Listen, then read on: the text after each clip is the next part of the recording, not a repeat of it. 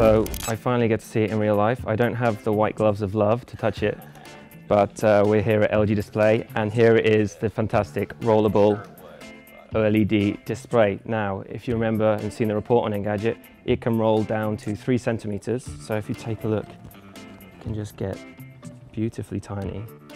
Now, the fantastic thing about this rollable tech is it doesn't just wrap or roll like a newspaper. You can also flex it concavely. So he can even like just put his hand and wrap around.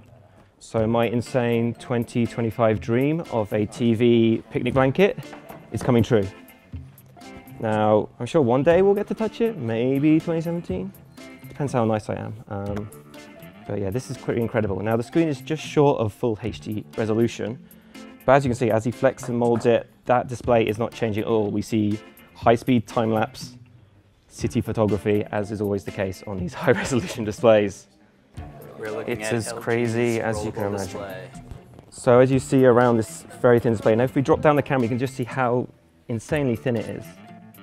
And yet it's got that tensile strength to be able to roll up to just down to 3 centimeters. And these little tags you see on the side are actually stabilizers for the signal to keep that resolution rolling high. So pretty futuristic, and that's high-level CES right there.